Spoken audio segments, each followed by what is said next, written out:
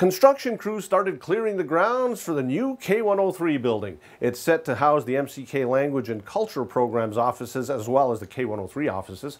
KTV spoke to some of the K103 staff, board members, and Chief Kahsennenhawe Sky-Deer as they get set to break ground in the near future.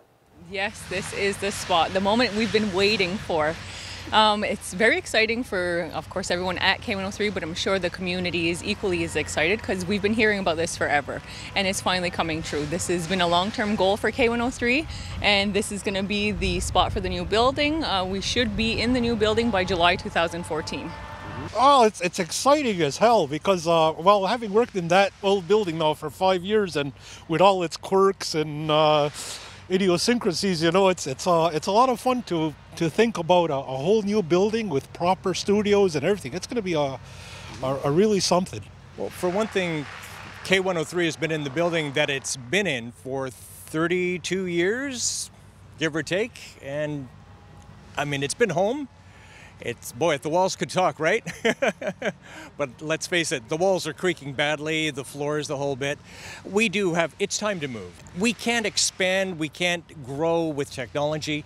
So the radio station will. Also with the plans for the new building, it's going to be on one floor, so easily accessible to the community. That's a big point. We are a community station. We have to serve the community. It's, you know, the stairs to heck, to put it mildly, at the building that we're in now, and also to be able to grow, to serve the community. What does this mean for language and culture in terms of the MCK and beyond that?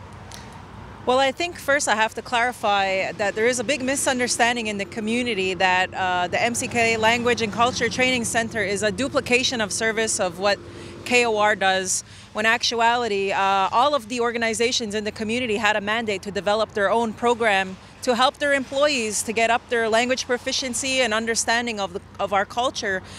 So for us to get a new building and to also continue to promote for our employees to get involved in the program, it's a 5-year program, and again, it's just ensuring that our existence as Kanien'kehá:ka people is always carried on through our language and culture. It's so important and vital to our existence. To have this opportunity for the community, for the employees at K103, is just an amazing experience to be able to have input in a brand new facility and to have this station grow with the community. I think that's the key. I mean, it's exciting for everybody.